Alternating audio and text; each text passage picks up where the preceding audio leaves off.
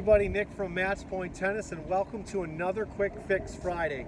And today we're going to continue on this idea of the serve, and one of the things that drives me the most crazy or just bonkers is that high toss. And you can hear me always tell people you're only as good as your toss. If you have a terrible toss, inconsistent toss, you're going to have an inconsistent serve, period. I don't care who you are.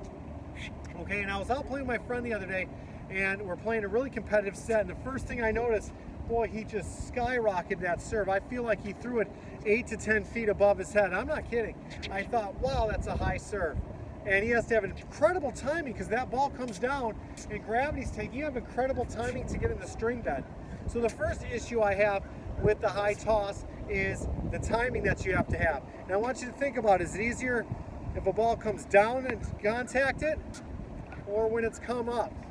Which has more time in the string bed, when the ball is going up or when the ball is coming down? The answer is when the ball is going up. Easier hit a ball when it's going up versus when it's coming down.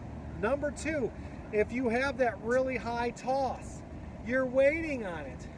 Not only do you have to have impeccable timing, you're waiting on the toss to come down to finally you can get up there and hit the ball. And we want that throw to be continuous, a nice continuous motion. We don't want to be here and then serve. It slows everything down. You lose power on that.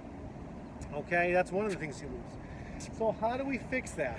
Do we tell our players, hey, you know, I used to tell them, stick your arm up, your toss only needs to go this high. Okay, and take that away, and it's like, well, how high is it now? Where's that mark? There's no mark in the sky, and we can visualize it with a ball on the fence.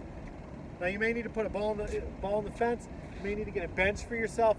My daughter and I had to put this ball in. So I just reached up, we stuck a ball in there. That's my contact point. That's where I want the ball to be. Okay, so what I did is, and then I took a step to the left and a step back, and I put my poly spot here. I got a dot, or you can put a piece of chalk, because not only do I want my toss jumps to be that high, I want my toss to be a little to the right most of the time.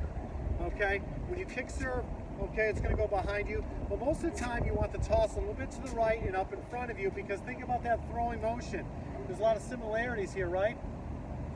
That toss, that throwing motion, we're out to the right. We're not like this, right? We're throwing out to the right and ahead. Same idea here. So what you want to do is you want to back up. Now you can do this a couple ways. The fence is great because you won't throw too far in front of you. You want to practice that soft toss. Now at this point, I might not care about what's happening with my arm yet. You know, maybe they're kind of like this, right? And the racket's not even going up. So you got to think about what's the purpose. You know, if they're first starting this, they're probably going to drop. Get the toss and then start working, you know, making sure that arm gets up. So it might be here, it's like, man, I got a pretty good toss.